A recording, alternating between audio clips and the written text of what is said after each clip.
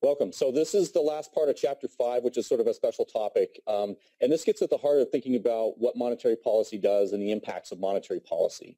So this continues on with this liquidity preference framework and thinking about the play between the money market and the bond market. But it focuses in particular on what the actual effects of interest rate, changes in monetary policy have in terms of the interest rate. We've seen the direct effects in terms of this liquidity impact where if the money supply goes up, then the interest rates are going to go down and vice versa. But what's going on behind the scenes is that we don't live in a ceteris paribus world. We know that when interest rates change, then that has secondary effects in the real economy, and that, as it turns out, can feed back into what happens in the money market and the bond market, and hence feedback in terms of interest rates. And so it turns out that if we look at, here we go. Oops. It turns out that if we look at, again, the basic mechanics of monetary policy, if we have an expansionary monetary policy,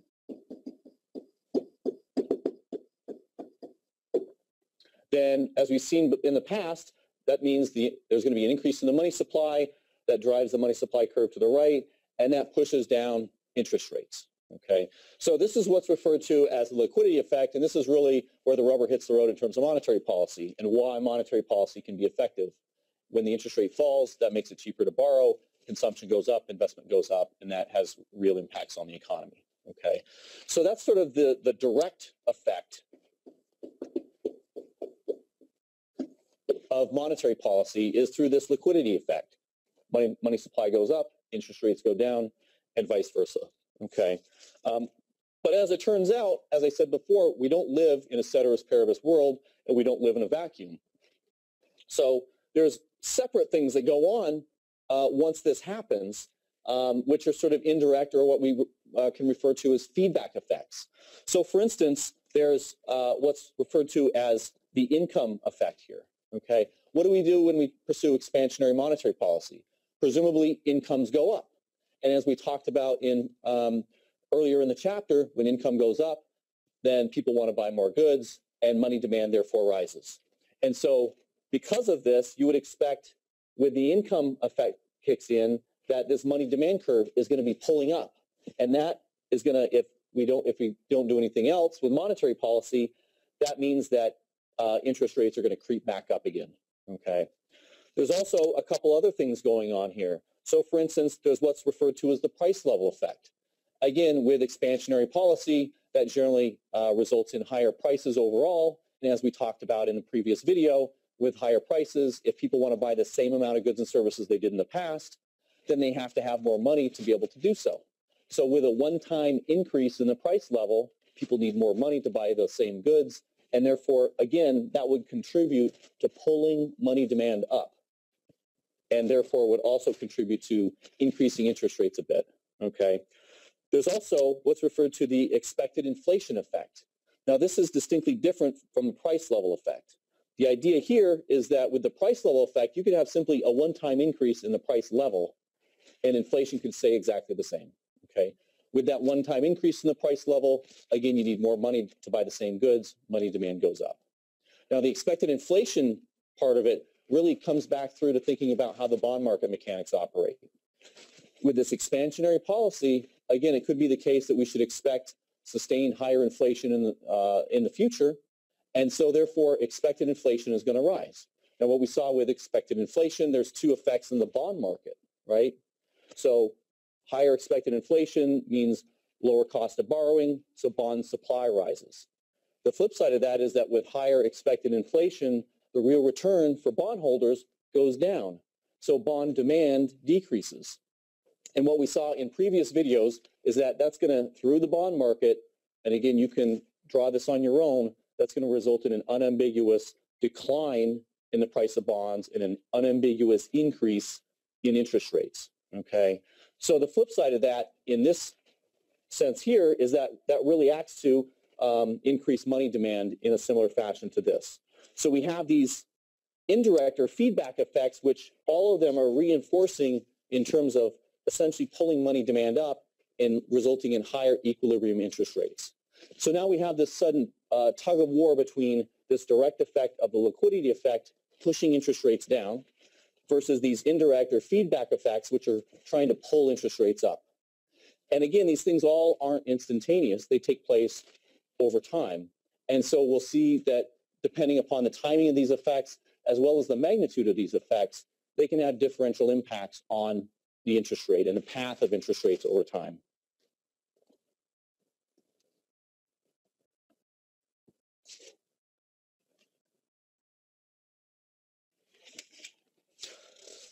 So to consider that, what we're going to do is we're going to look at three sort of separate baseline cases, again, to sort of understand the interplay between this liquidity effect, which is the way we think monetary policy should work, versus these things that are pushing against it, these feedback effects. And so, as I said before, this has implications for thinking about the stance of monetary policy, the effectiveness of monetary policy, and really what monetary policy actually does. Okay. And so to do that,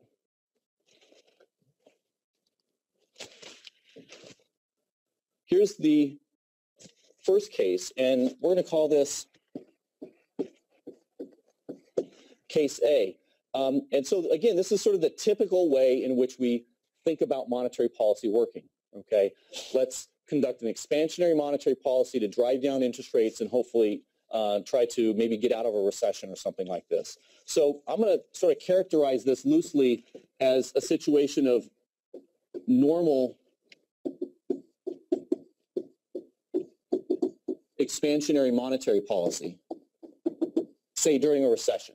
Okay, so the point of this is to drive down interest rates, raise consumption, raise investment, and hopefully that pulls us out of a recession.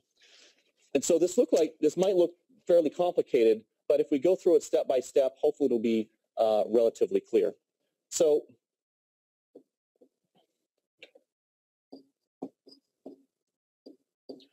let's start at point A here. Okay, so you can see the red graph here. That's at interest rate I1. And so when we pursue this expansionary monetary policy, then what's going to happen, as we've seen before, the money supply is going to rise. This liquidity effect kicks in, right? So holding everything else constant, you would expect the money supply to shift to the right. That's going to drive down interest rates to I1. That I1, or sorry, this I hat rather, this fictitious interest rate that we don't actually see, is going to be somewhere down here. So merely the effect of that liquidity effect is going to push us to that point there. Okay.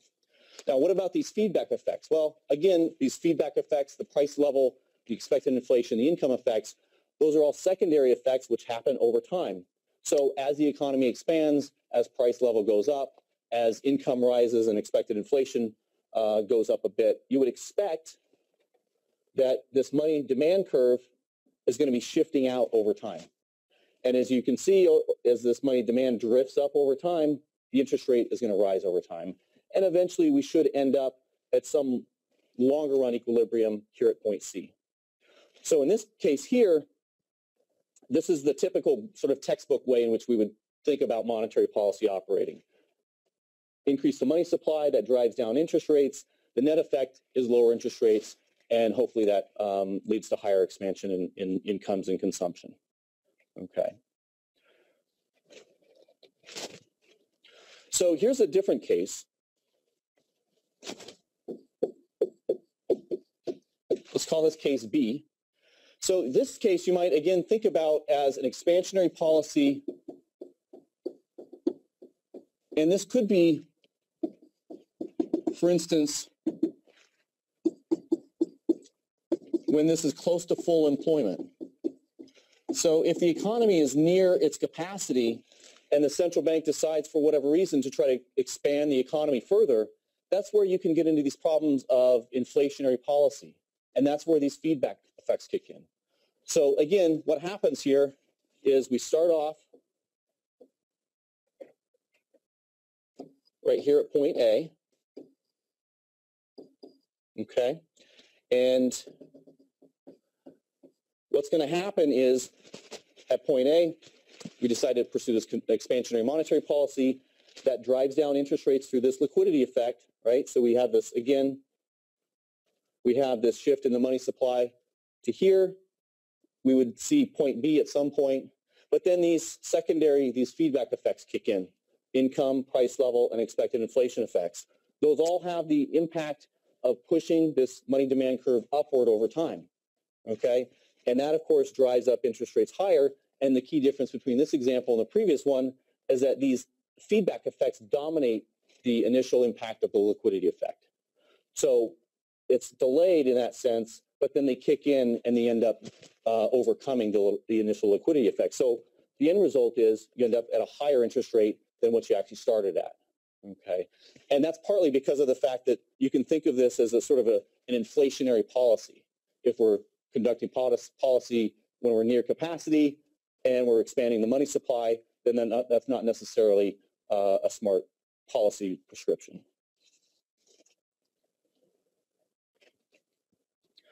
So here's the third case. I like to think of this case as the case of Zimbabwe. If you know anything about Zimbabwe, they had out of control inflation rates of 1 bazillion%, and a lot of it was due simply to money growth. And high rates of money growth led to really high rates of inflation expectations, okay? So this case is a little bit different in that we have these liquidity and expected inflation effects happening sort of at the same time. So because of that, and because of the very strong impact of higher inflation expectations in this expansionary case, then we don't see a decline in interest rates, we see immediate increase in interest rates, okay? So even though the money supply initially shifts out, we also have increases in expected inflation that happen sort of simultaneously to that. So the net effect between the two is that we end up at point B where the interest rate is higher, where the interest rate is actually higher as a result. So the combined effects of the liquidity and expected inflation effects put us at point B at a higher interest rate. And then, of course, later on, as this income and price level effects kick in, then that's going to further drive up money demand for the reasons we talked about. Higher incomes mean people need to buy more goods, they need more money, and the price level effect also raises money demand. So the net effect is over time, interest rates continue to drift upward until we end up at point I2, okay? And so you can see all three of these sort of side by side and contrast and compare them to see how they play out. But the punchline here is a couple things. So first of all, it gets us thinking again about the impacts of monetary policy and what monetary policy does, right? And so really the question is, well, does expansionary monetary policy actually work? And in particular, does it drive down interest rates? And the answer to that, if you're a really good economist, the answer, of course, is, well, maybe, right? So that's what economists do a lot of, is they say, well, on the one hand, on the other hand. And so it depends a lot on these various factors, and in particular, the impact of these feedback effects. So the other implication for this is to think about the stance of monetary policy. Oftentimes, we like to think about what the Fed is doing and think about the level of interest rates and how that factors into a broader sort of policy prescription. And so the moral of the story here is that with expansionary policy, you can get varying outcomes in terms of what the interest rate actually does, not only in the levels, but the path of those interest rate effects. And so simply looking at the level of interest rates in and of itself doesn't necessarily say anything about the stance of monetary policy. Again, we think of high interest rates as being contractionary and low interest rates as being expansionary. But in these cases here, we saw instances in which expansionary policy can either result in high, medium, or sort of low interest rates. And so that's something that we need to be careful of as well. Thank you.